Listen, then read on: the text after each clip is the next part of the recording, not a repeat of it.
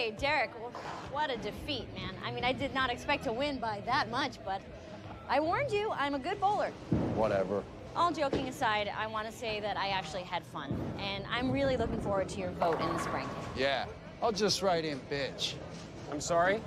What did you just say? Just ignore him. He's being a jerk. I said she's a bitch. Oh, my God! What the hell? I'm so sorry.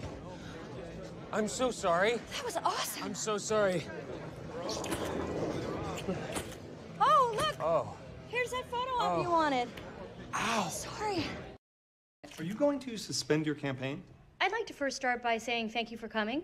And on behalf of Ben Wyatt and everyone involved in my campaign, I am very sorry for what happened at the Rock and Roll Bowling Alley last night. You know what? No, I'm not. I'm not sorry. This guy was drunk, and he was aggressive, and he was rude, and he was foul-mouthed, and he called me by my second least favorite term for a woman, and my campaign manager punched him. I do not condone violence, but I have to be honest, it was awesome. And my campaign manager and I made out a lot afterward.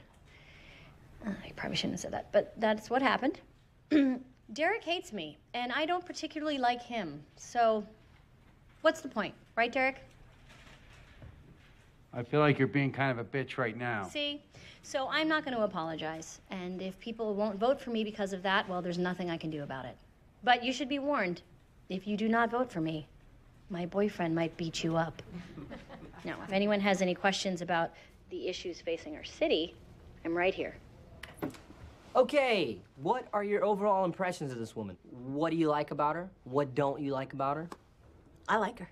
What do you like about her specifically?